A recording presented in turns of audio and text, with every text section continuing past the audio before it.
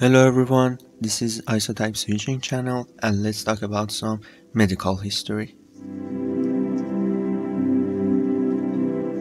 Archaeology reveals early surgical interventions.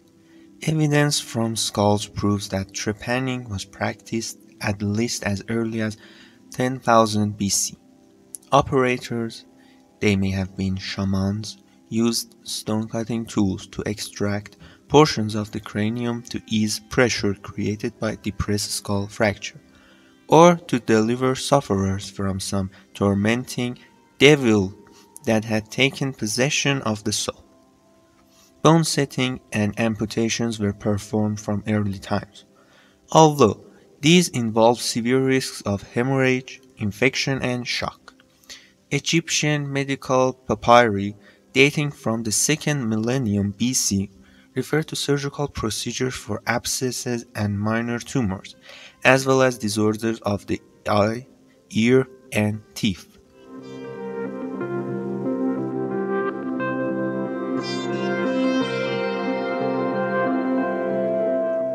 The Hippocratic writings produced in Greece in the 5th and 4th centuries BC contain much that relates to surgery, including a treatise on wounds or De ulceribus and another on head injuries or De capitis vulneribus.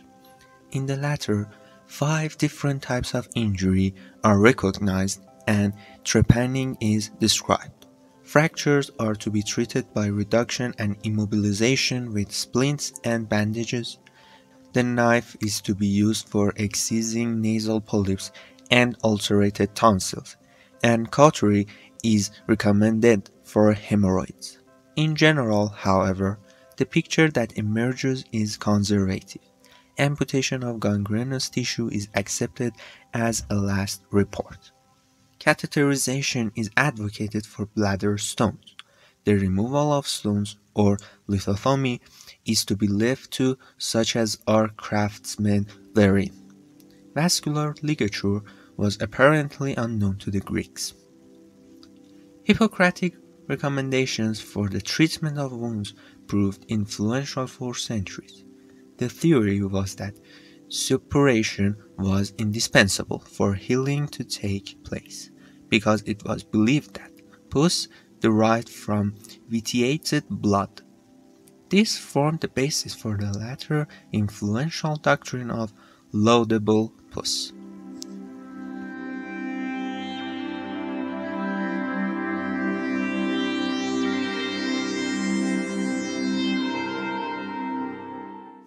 The Hippocratic Oath stated that physicians should leave surgical interventions to others. This separation formed part of a medical division of labor, but surgery was also clearly viewed as an inferior trade, it being the work of the hand rather than the head. This is reflected in its name. The word surgery derives from the Latin chirurgia, which comes from the Greek cheiros, and ergon, which both mean hand and work. Certain Greek physicians paid attention to surgery. Soranus of Ephesus wrote extensively on obstetrics, discussing the use of the birthing chair and giving instructions for difficult birth positions. Where the fetus was in a transverse position, for instance, he performed a procedure that was later called turning the foot, or podalic version, easing a hand into the womb and pulling down a leg so that the baby would be born feet first. New operations gradually appeared in the literature. In the 1st century AD, Celsus gave the first full account of lithotomy.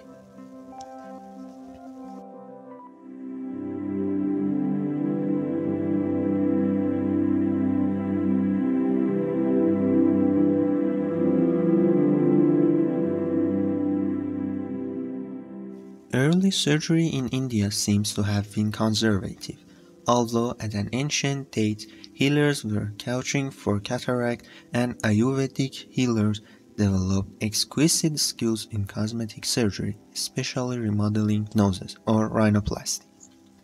They would cut a leaf-shaped flap of skin from the forehead, making sure that the end nearest the bridge of the nose remained attached. And they pioneered a method, of lithotomy, not introduced into Europe until the 16th century AD. The most important compilation of Indian surgery was known as Susrata Samhita, after Susrata, its author. Its composition may be coterminous with the heyday of Greek medicine. Amongst other things, the work lists some 121 different surgical instruments, including scissors, needles, lancets, catheters, tweezers, trocars, knives, and magnets for removing metal objects. Early Chinese surgery, for its part, developed the technique known as moxibustion, in which a small quantity of combustible plant material was placed on the skin and set alight, causing a painful burn blister designed to serve as a counter-irritant.